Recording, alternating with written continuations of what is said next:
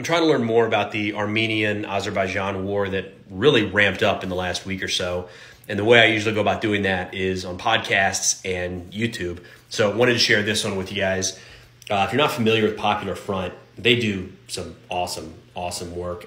Anyways, they just had on a guest named Joe Kasabian. Joe is pretty animated on this subject. You can tell it's something that's really important to him.